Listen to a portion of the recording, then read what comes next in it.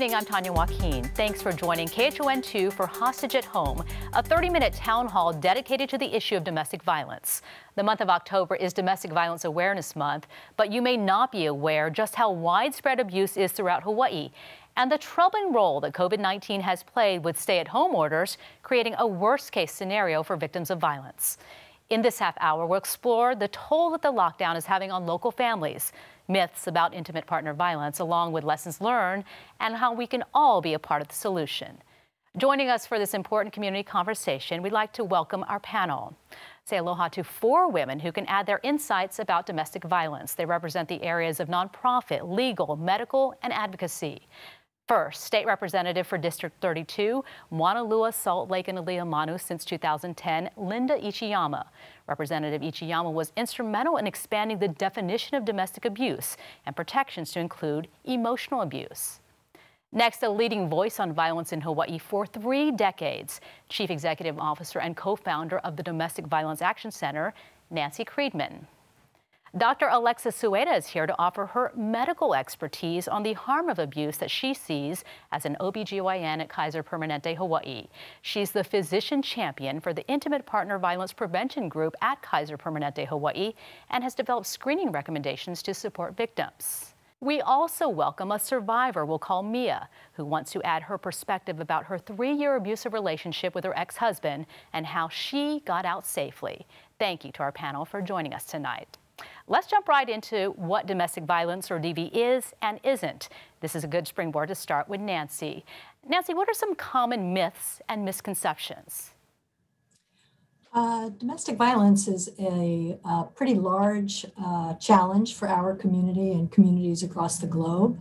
One of the biggest myths is that this is a problem that only happens to certain kinds of families and certain kinds of communities, when in fact, domestic violence does not discriminate, and we see people suffering the harm of abuse who are educated, employed, practicing religion, holding faith. It's very easy to assume that it's a problem that has to do with drinking too much or poverty. Sometimes poverty and substances will exacerbate or make worse instances of domestic violence, but it is not a contributing cause of domestic violence. So we're still sorting out, for the community's benefit, what is the problem of domestic violence so that we can develop an effective and appropriate response as a community. Now, you've, of course, been at the forefront with the Domestic Violence Action Center for 30 years, but there's still work to do, as you say. What are some of the obstacles that are preventing wide public engagement? Well, I think one of the challenges that we're troubled by is victim blaming, that somehow the community believes that the person who is the victim has done something to deserve it, or has provoked it, or hasn't taken the right action in response to it. Like, well, if it were me, I would leave. Not really understanding the complexity of the problem of domestic violence and the enormous range of challenges and obstacles in the pathway for a survivor. So victim blaming is a problem that we're always trying to address, and it's linked to the general lack of understanding that people have about the problem of domestic violence. People think it looks like one thing. It's a broken nose or a broken bone or a laceration that you can see, but that's really not the case. Domestic violence is a pattern that looks different in different families and different couples, different partnerships. It can be sexual force, it can be emotional abuse or psychological, it can be demeaning, it can be financial abuse, it can be isolation. These are things, some of these things are not easy to see. So people don't understand what is domestic violence, and they often think survivors or advocates like myself are exaggerating the problem, making it up, or making it seem worse than it really is, when in fact we see it as being a pretty life-altering and life-threatening. And there is a need to redefine exactly what DV is. Representative Ichiyama, back in July, the legislature passed a package of bills to protect domestic violence victims and support safer working environments. They cover reforms in the court system, as well as that expanded legal definition of domestic violence. What were the biggest revelations for you? For me, as the co-convener of the Women's Legislative Caucus, the two biggest things that I've learned in working in this area that were surprising. One was the prevalence of domestic violence in our community. The University of Hawaii has done several surveys statewide of all 10 campuses, and both of those surveys over several years showed 20% of students statewide had experienced domestic violence, dating violence at some time. And if you think of the university system as a microcosm of our community, that's a very high number. The second thing for me was the long-term impacts of trauma. We're learning a lot now as policymakers about adverse childhood experiences.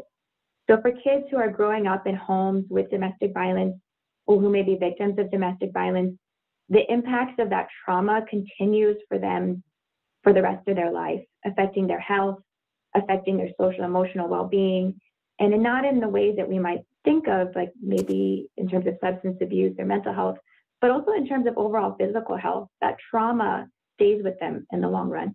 Nancy, I want to get back to you and ask you about the type of engagement that you would like to see on this, because it doesn't just affect the victim. It doesn't just affect these families behind closed doors. It is a community problem. One of the things that we learned at the Domestic Violence Action Center very early on was that this problem was way bigger than we are. And we really need the active engagement and the investment and the commitment of the community as a whole. And so we really need partners and throughout the community, businesses and healthcare and legal and courts and corrections, clergy, academicians to learn what domestic violence is, how they can become part of the landscape to work beside us in assisting survivors get free, get safe, and make the very difficult decisions that they must.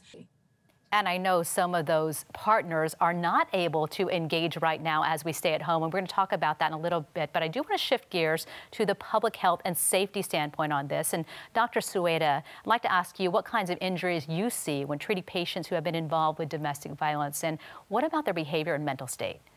So when people are thinking about domestic violence, they often think of the physical injuries, which do exist. We'll see bruises and cuts, scrapes, or even more severe injuries. Oftentimes these will occur in places that can be hidden. So often abusers will target areas of the body that are covered by clothing or maybe not as visible to try to hide the abuse from others who may see the person who's being abused. But we also see other injuries. Sometimes people will come in with vague complaints like headaches or abdominal pain, some symptoms that are related to the ongoing stress and trauma that they're experiencing in their home.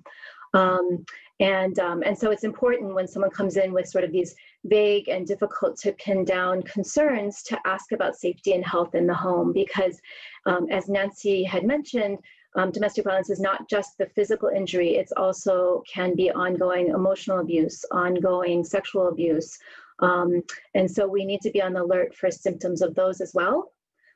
Sometimes people will come with concerns about their reproductive health as well. They'll come with multiple requests for infection testing or pregnancy tests. Perhaps their abuser is not allowing them to use birth control. So although the physical signs are important, there are also many other signs that maybe others would not connect necessarily with domestic abuse, but are big warning signs.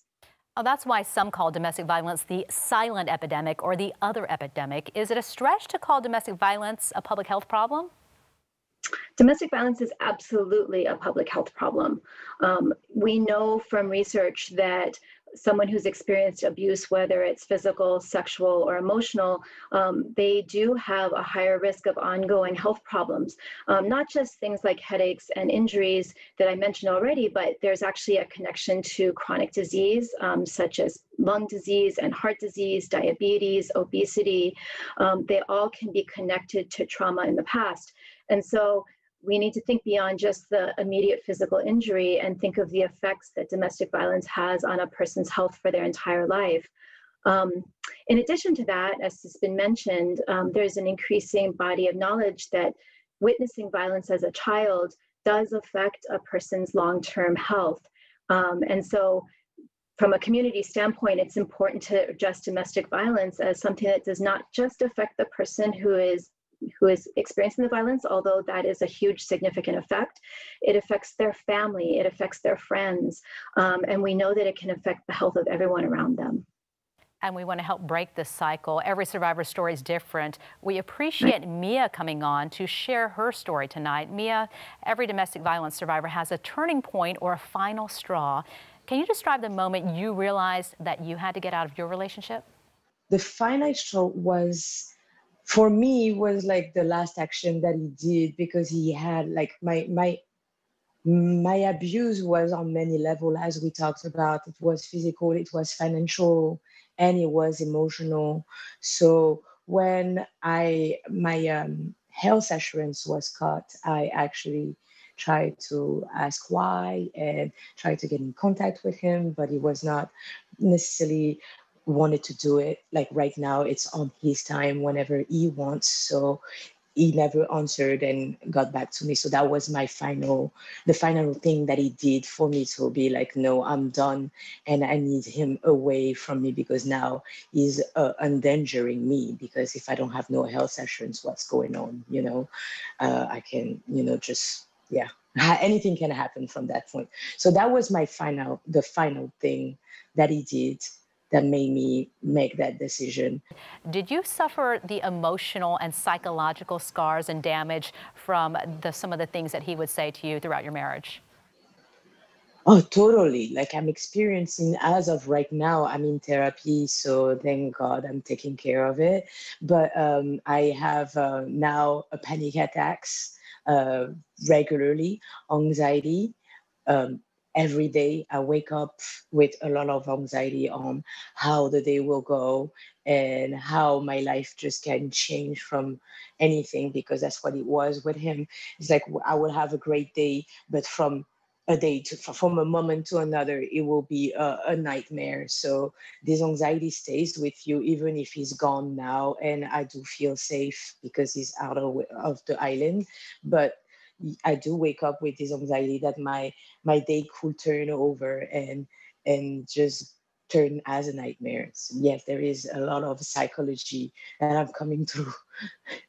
We thank you for sharing your story with us here. We do want to touch on the COVID effect, because we are living through unusual times. And Nancy, I know when the governor's stay-at-home orders came out, you predicted that there would be dire domestic violence consequences. How does stay-at-home play into domestic violence?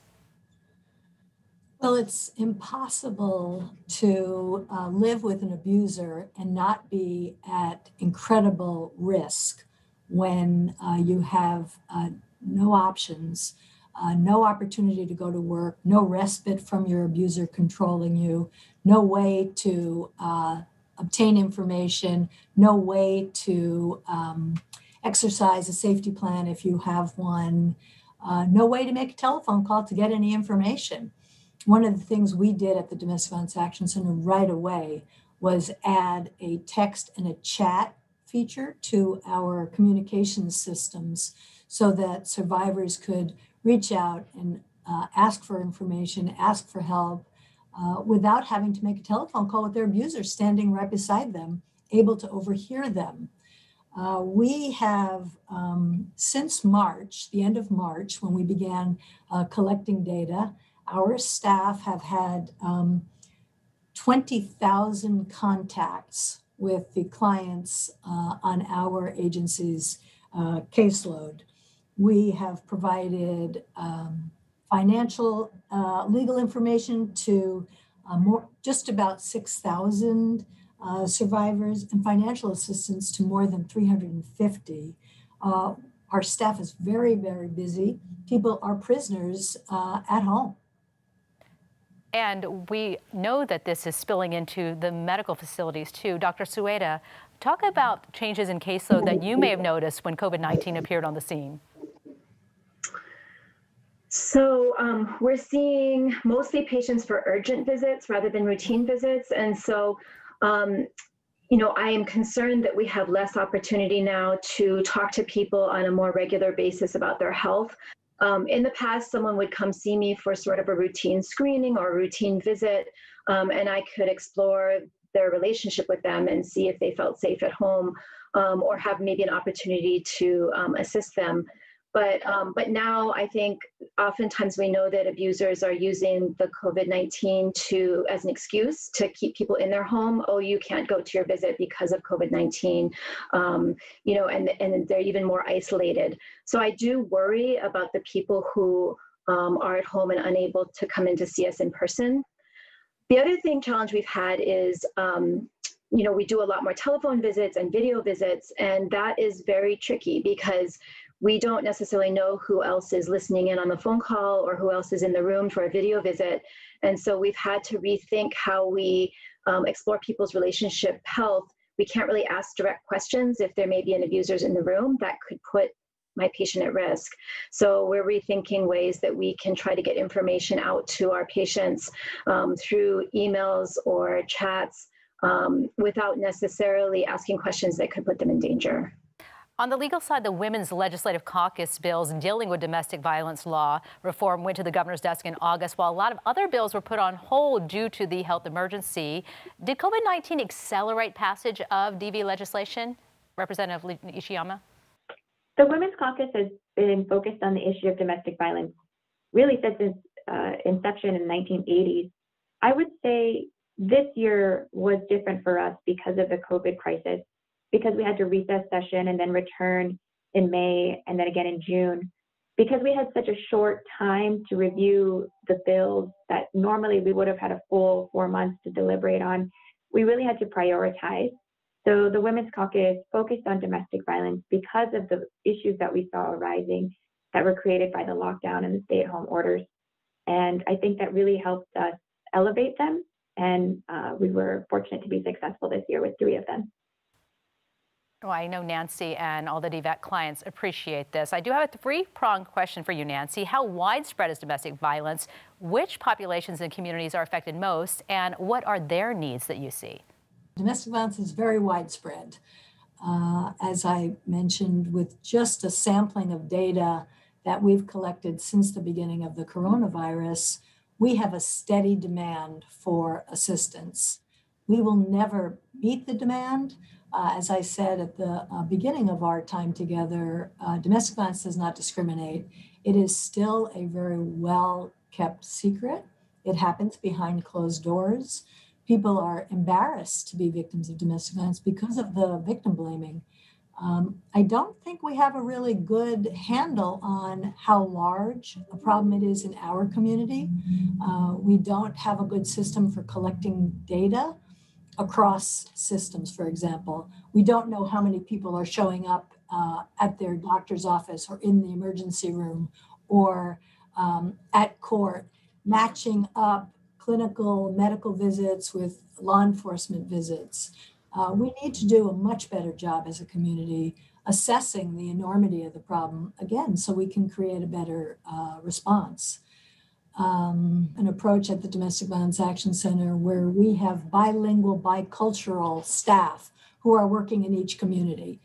We have a COFA advocate who works with the communities, Marshallese, Chukis, LGBTQ community advocate, Korean advocate, Native Hawaiian program.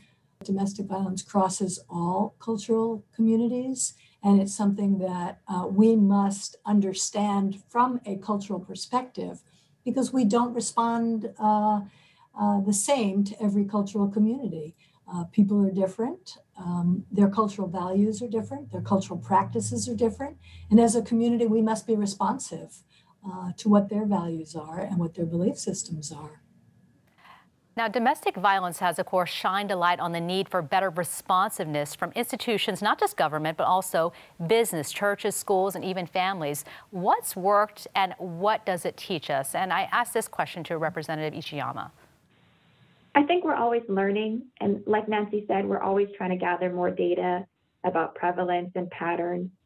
One of the things that has consistently come up is the need for early intervention, right? To get involved when the level of violence is low, when we are more likely to be successful with things like batterers intervention training. And so that was the impetus for one of the bills that we passed this year, Act 19, which would allow prosecutors the discretion to charge a petty misdemeanor for a low level of violence.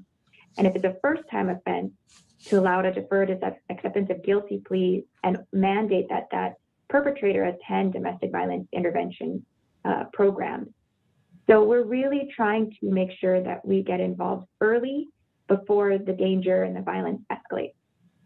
Dr. Sueda, what's working in the medical setting and what can we take away from those successes? So we approach domestic violence as something that can occur in any family. And so we try to approach every patient and ask them about their relationship health in our OBGYN department, because you just never know what family may be affected by violence. And really it's important to open the door to anyone to feel like our setting is a place that can be safe for them. It's very important that we talk to people alone. It's very important that we ask questions in a sensitive way. And we want to have materials and posters and pamphlets that communicate that our office is a safe place, that people can talk about their relationship.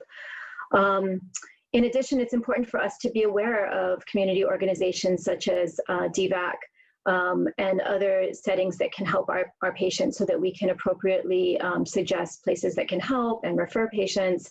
One of the most important things that we do is actually giving people a message that it's not their fault. A lot of people, unfortunately, feel a lot of nervousness and shame and caution about talking about the violence they're experiencing.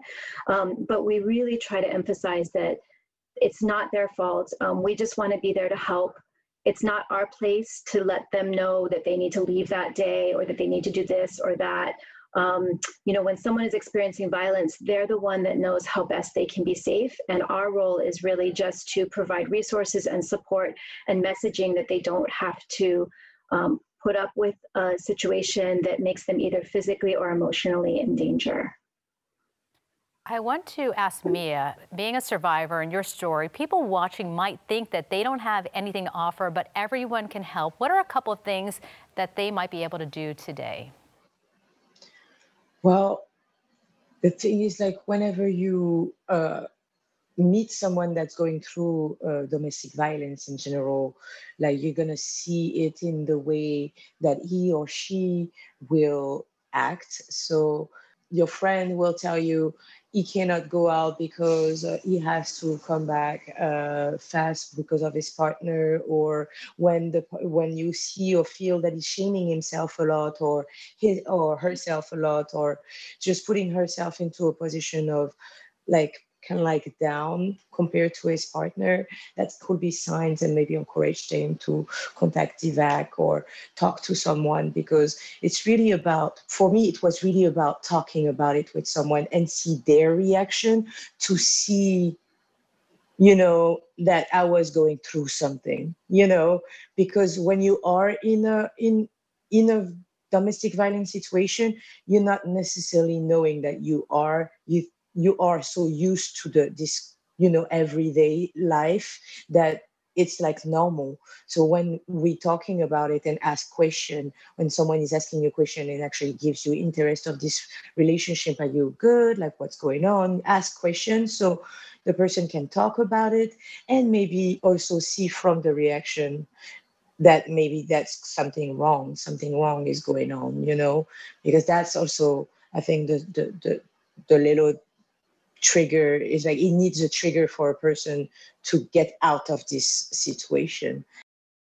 Mia, thank you for sharing your story. Like you said, talking is definitely a big step towards getting help. Representative Ichiyama, what other legal and public policy tools might be explored in the future? Well, we're already preparing for the 2021 legislative session. So we work very closely with the Hawaii Women's Coalition on a package of bills. Some of the ones that have come up consistently in the past are more training for first responders, law enforcement, And as we recently expanded the definition of domestic violence, we're definitely taking another look at that. We always want to make sure exactly what Mia just said, that if somebody comes into contact with someone that they think might have experienced domestic violence, we want them to have the tools and the training to respond in a way that's sensitive, appropriate, and helpful. Nancy, I know you're thrilled with this legislation, and I'd like to ask you, in your heart, you've been at this for a long time, what do you see as the solution for domestic violence? Well, I wish there were just one thing that I could propose as a solution. It really is going to require a multifaceted investment by all sectors in our community to effectively address domestic violence. I have often thought to myself, this probably won't change in my lifetime, but we're giving it our best, and we have to do it together. This is a problem that really requires all of us to recognize, name, invest, identify, and collaborate so that we can have effective and responsive community dialogue and programs that will support people who are experiencing different kinds of abuse. As Mia described, her abuse was isolation and psychological.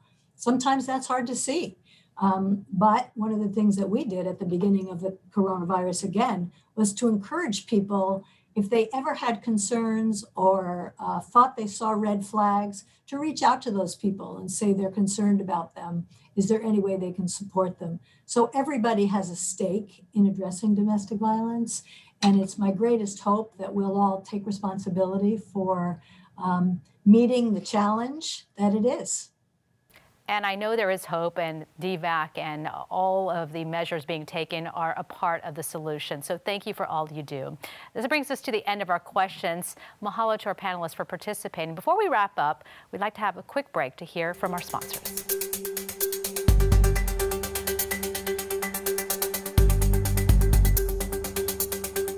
After suffering from abuse for a long time, feeling safe and supported was important to me. I didn't know how to achieve that. I got help from the Domestic Violence Action Center at court. My advocate was with me every step of the way. My kids and I have hope now, and we see the future without fear. There is help, and there is hope. From the Domestic Violence Action Center. If you or someone you know needs help, go to domesticviolenceactioncenter.org and let the hope and healing begin. Anna, thank you again to our four panelists for being a part of our town hall tonight, and to our sponsors for your support: the Hawaii Department of Health, the Hawaii Government Employees Association, the Queens Health Systems, and Bronster Fujichaku Robbins. KHON2 will continue these important conversations about domestic violence so that victims have a voice. Tomorrow night, more survivors will share their stories. 6 top Hawaii artists will dedicate songs to ending domestic violence, and an auction goes live to support the work by the Domestic Violence Action Center. On behalf of KHON, thank you for watching. Good night.